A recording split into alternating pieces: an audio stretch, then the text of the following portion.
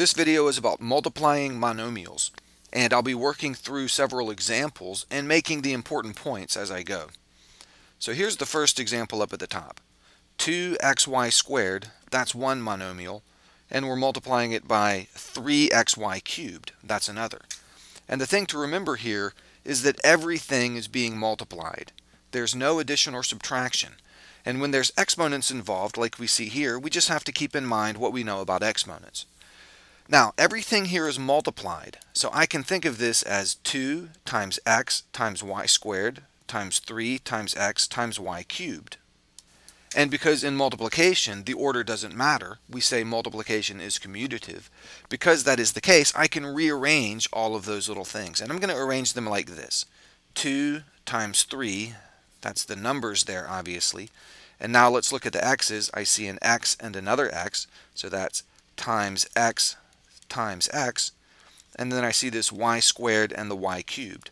So I'll say times y squared times y cubed. And then we can combine these pieces as we see here. 2 times 3 gives me a 6. The x times x gives me an x squared.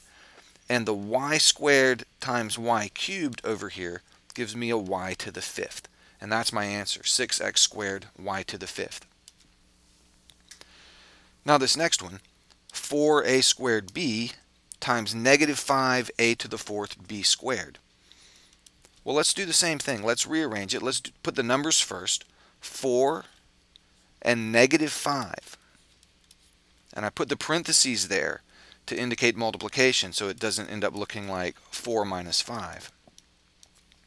That times a squared times a to the 4th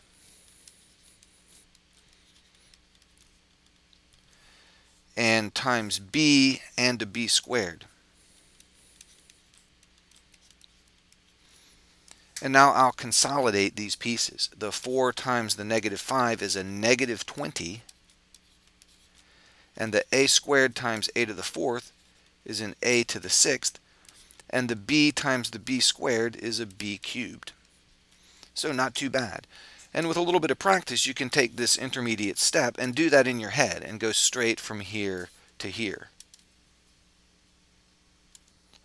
Now let's get the next two examples.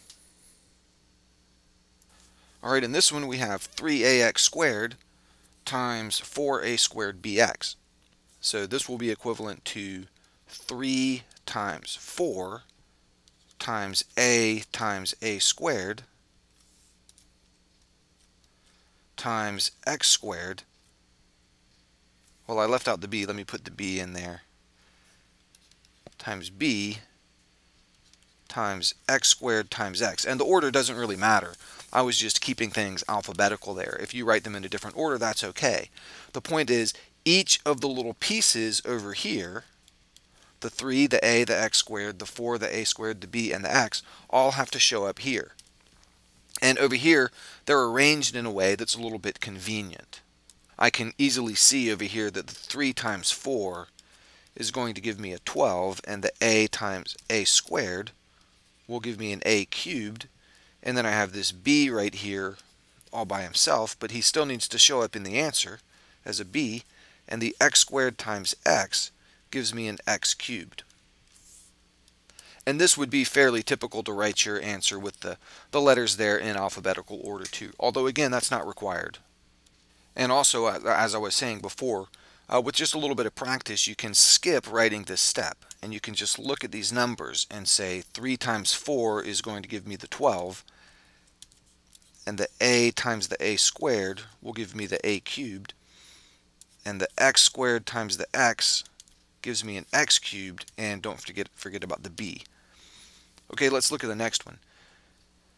2xy squared, that's one thing, equals 2x squared. Now in this one it really is helpful to write in this intermediate step. I'm going to have 2xy squared, that's that piece, multiplied by this thing squared. So let's go ahead and take that and square it.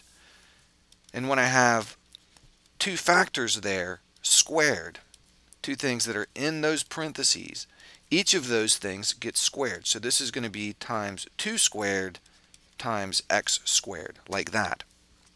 And then I'm going to rearrange these pieces. Let's put the numbers here. This is a 2 times 2 squared, and then I have an x and an x squared and a y squared, and this is going to equal 8 times x cubed times y squared. And again, the point here in this one is not to forget your rules of exponents right here. This squared applies to both of the factors in that group. Okay, and we have one more.